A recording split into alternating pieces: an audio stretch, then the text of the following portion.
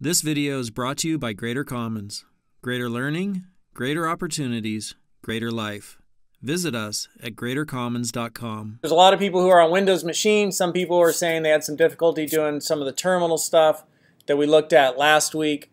And for the terminal stuff, I want you, if you're on Windows, to install Git. Just Git. So go to Git, and here's like Git, and Git is what GitHub is built upon. And then you could go to Downloads, and you could download it for Windows, and you install it on Windows.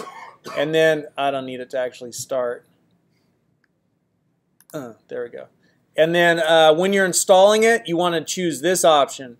Run Git and include Unix tools for the Windows command prompt. Okay?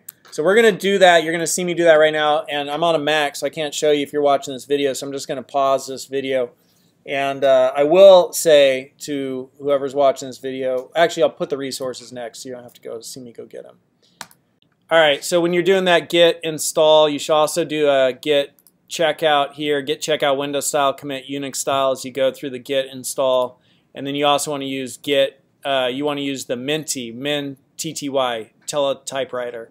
And you want to use that as you go through your install. And then start Git bash. So go to the search area in Windows, and inside Windows search area, you type in, so where's the search area? Windows search. Like down here or whatever, you've got the search bar wherever you click start in the low left corner. You just type in git bash, and then you can use that bash. You could do everything but like nano or stuff like that. All right.